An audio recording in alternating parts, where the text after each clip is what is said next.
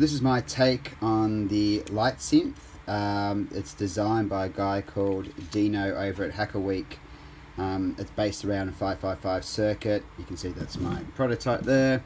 And also there's a photo cell in there and a little LED. So the LED changes the resistance of the photo cell, and you get higher and lower oscillations. This is really my first project with the 555, and I got it pretty much first shot. So if you haven't used one, you want to try out some 555 projects, this is a really good one to start with.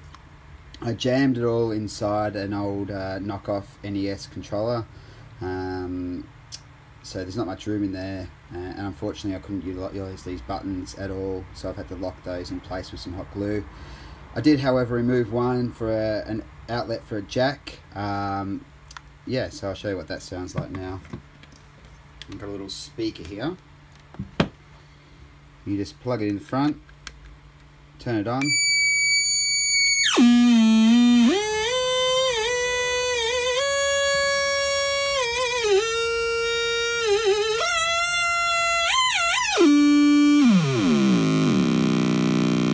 Got some deep bass there.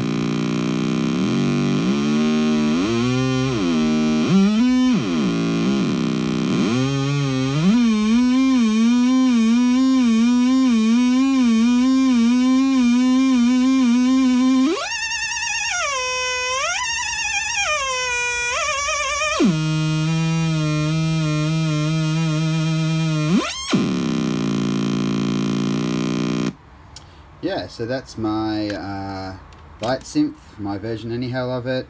If you want to make one yourself, you can check out my instructors page. There's a link to it in the YouTube clip, well, not in the clip, but in the comments section, so just go and check it out.